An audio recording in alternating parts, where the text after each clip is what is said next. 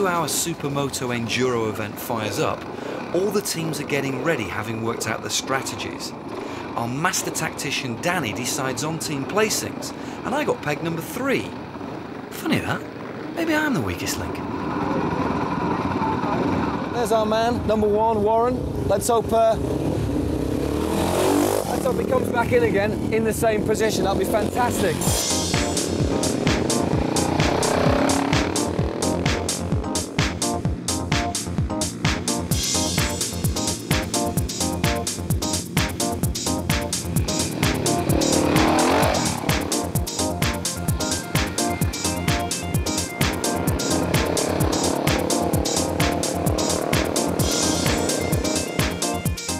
As the track started to dry out, Warren showed how it should really be done. But I would question some of his tactics.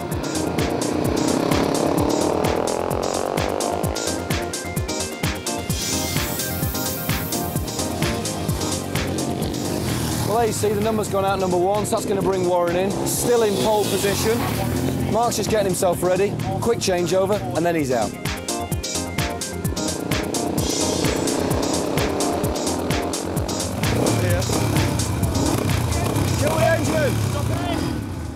Warren, you're our trump card on my top team, making up for all my all my mistakes. You're currently British Supermoto champion. You've made a transition from motocross to Supermoto. Yeah, that's right. Why was that? What made you change? Well, my motocross days were more or less at an end. Got into Supermoto on the road, entered my first race event back end of '98.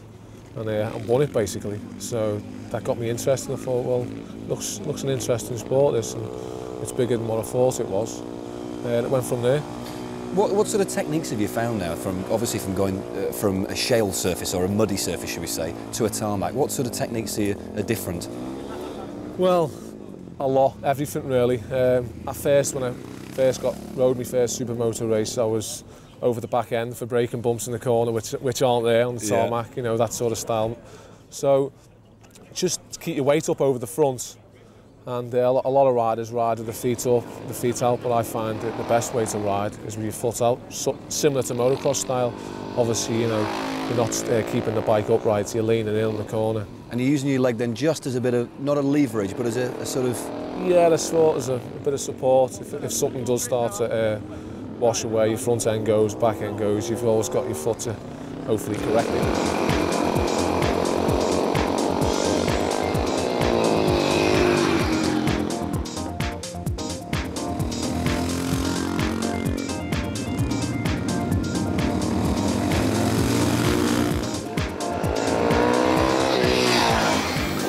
Here we go.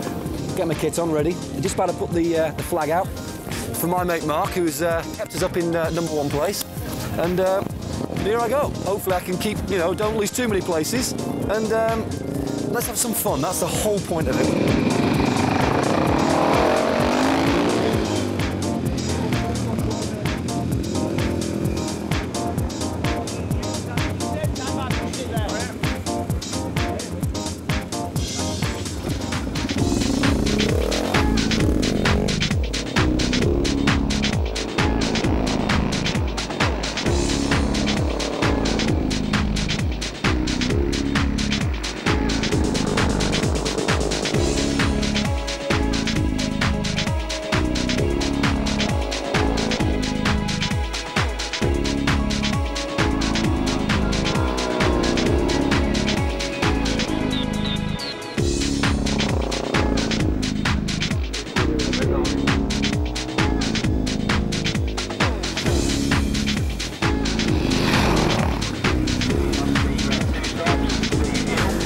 Unbelievable, utterly amazing.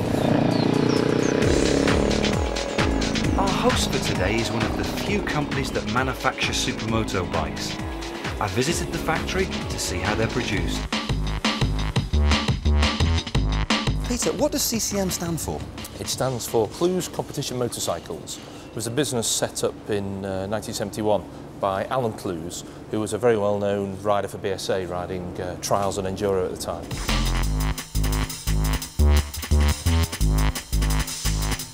Well, how do you compete with the biggies, the Germans, the Italians, the, you know... Japanese. Japanese, of course, Well, yeah. Mainly by not trying to compete with them.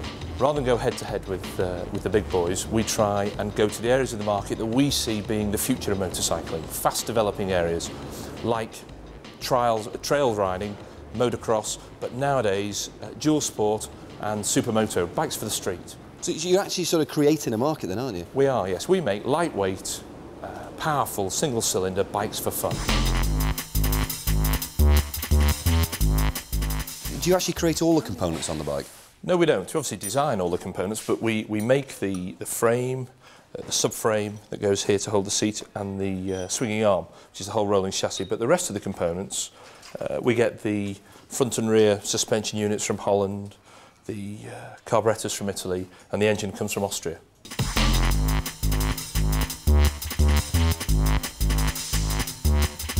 Now, they really are off-road and on-road. Does it kind of take long to change the tyres? No, not at all. And a good majority of our customers now buy the bike with both sets of wheels, and they go to work Monday to Friday with the road wheels on, and then 10 minutes Saturday morning, whip those out, off-roads in, and away they go.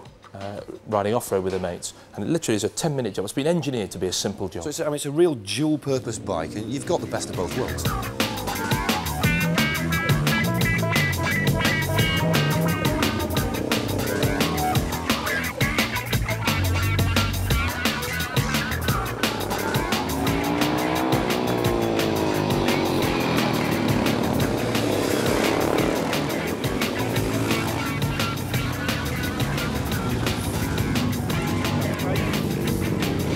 Where you go, mate?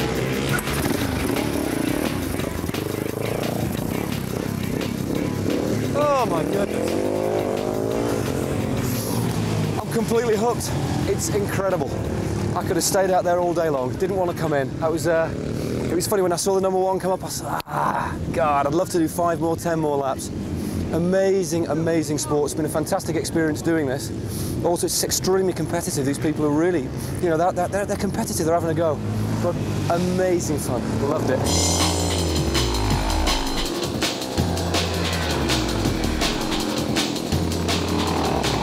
Well, that's the end of the day. Here's the team, the winning team. Guys, just want to say thanks very much for all the guidance, all the help you've given me, and for making up for my shortfalls, which has been fantastic. So thanks very much indeed. That's Supermoto. Entertaining, fun, cheap to do. Get yourself out and buy a bike.